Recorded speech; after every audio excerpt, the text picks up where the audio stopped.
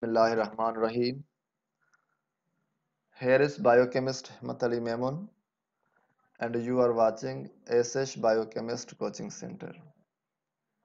In previous classes, we have discussed about the amino acid, structure of amino acid, types of amino acids, which are standard amino acids and non-standard amino acids, and classification of non-standard amino acids.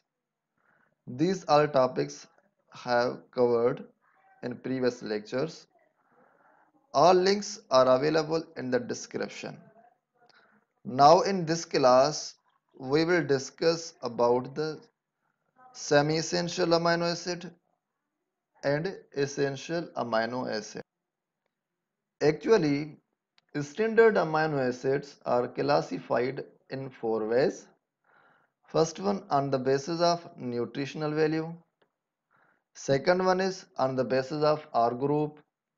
And third one is on the basis of polarity. And fourth one is on the basis of metabolic role. But in this class, we will discuss only on the basis of nutritional value.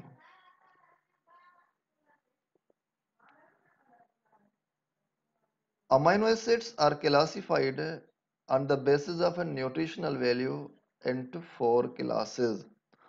First one, essential amino acid, semi-essential amino acid, non-essential amino acid, and conditionally essential amino acids. Here we discuss only essential and semi-essential amino acid. Remaining two groups or classes we will discuss in next lecture.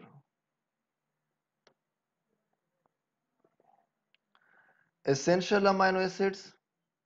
Essential amino acids are those amino acids which are not synthesized in our body.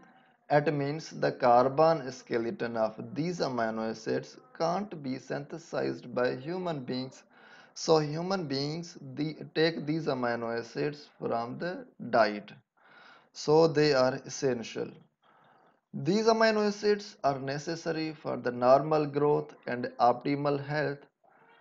If these amino acids are not present in a body, then we can't growth normally, and normal growth and optimal health will not occur if one such amino acid is deficient in our body. And they are 10 in numbers. And a simple trick for remember them is that you keep just three words in your mind: TV, mill, path. TV, MILLPATH. TV, mill, path.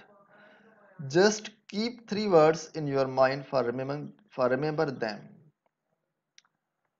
and write them vertical position in letter wise: TV, mill, path.